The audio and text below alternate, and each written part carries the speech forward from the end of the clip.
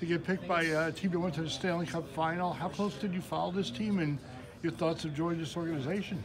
Yeah, I mean it's an unbelievable organization. I mean it was their first year in the league and they proved to everybody. So I mean everybody's following them pretty close, and they got their name out there pretty quick. So to be drafted by an organization that's so successful pretty early on is extraordinary, and really excited and can't wait to start.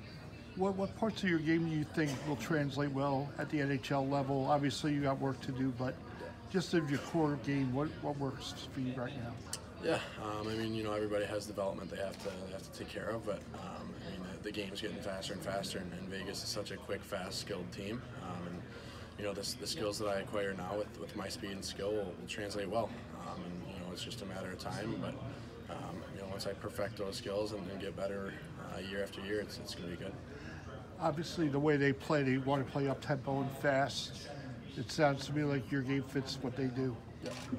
Yeah. I mean, you gotta keep working. I mean, the skill and speed is one thing, but the extra drive and determination kind of sets me apart from other players. So Vegas is that type of team, and it proved to everybody that, you know, they made it to the Stanley Cup Finals pretty early on as an expansion team. So really excited again.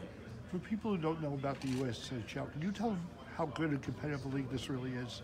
Unbelievable.